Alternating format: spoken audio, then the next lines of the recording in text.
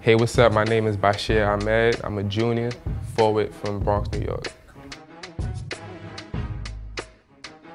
The best advice I ever had was to work harder than every play on the court. The best vacation I ever been on is when I took a trip to Africa with my brother.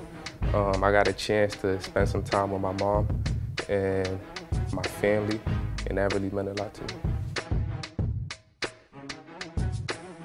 My favorite U.S. president is Barack Obama because he was the first black president. The sport I would play is football because I think I have talent and I have the height, and I think I could be a good receiver. My favorite food is jollof rice. It's originally from Nigeria, and it's yellow rice. My favorite TV show is Martin because it's very funny, and the acting in there is like very good. I was born with 6 fingers. Really? Yeah.